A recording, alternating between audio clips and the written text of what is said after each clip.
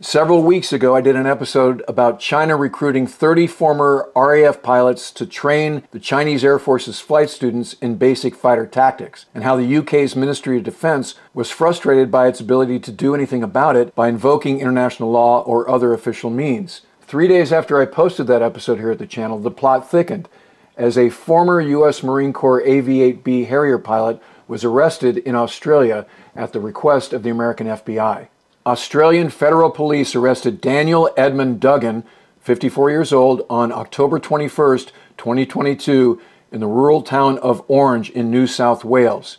He was denied bail and taken to the nearby Bathurst jail.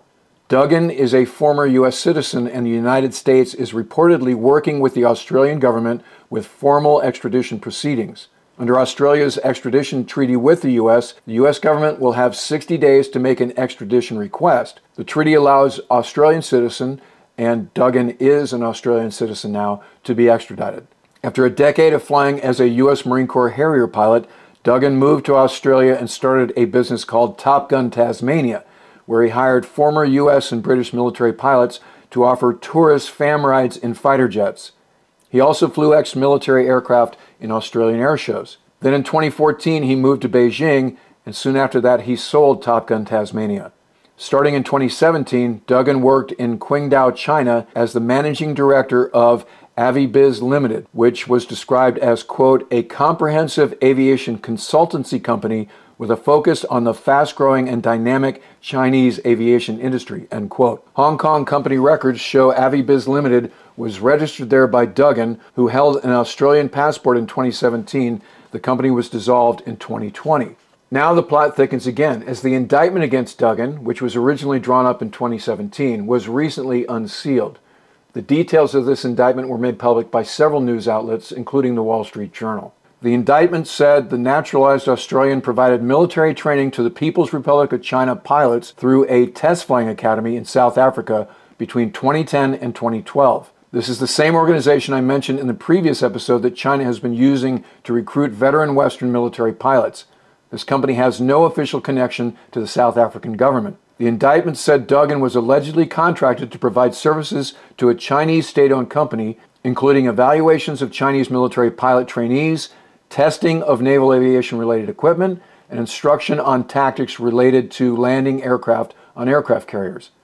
According to the indictment, Duggan did not seek authorization from the U.S. government to provide military training to China, although the U.S. State Department had informed him by email in 2008 this was required to train members of a foreign air force. The indictment also alleges he traveled frequently between Australia, the United States, China, and South Africa between 2009 and 2012, and at that time he held both U.S. and Australian citizenships. Duggan has since renounced his U.S. citizenship. As part of Duggan's aircraft carrier flight operations training, a T-2 Buckeye was bought from a U.S. aircraft dealer by providing false information that resulted in the U.S. government issuing an export license. Duggan faces 4 charges, including conspiracy to defraud the United States by conspiracy to unlawfully export defense services to China, conspiracy to launder money, and 2 counts of violating the Arms Export Control Act and international traffic in arms regulations. For those who aren't familiar with the T-2, it was used for intermediate jet training, including student naval aviators' first look at the aircraft carrier, where they would get 6 daytime arrested landings. The final carrier qualification flights made by the T-2 occurred in 2003. After that, it was replaced by the T-45 Goshawk. This T-2 exported to South Africa was listed for sale previously on aircraft.com. It's last known to have South African registration. The current fate of this Buckeye is unknown. It was taken off the FAA registration on May 9, 2011 when it was exported to South Africa. Duggan's next appearance in Australian court is today, which is December 16, 2022. U.S. prosecutors said because he's already in Australian custody and extradition proceedings are ongoing, there was no need to keep the indictment sealed, which is why all of this information is coming out now.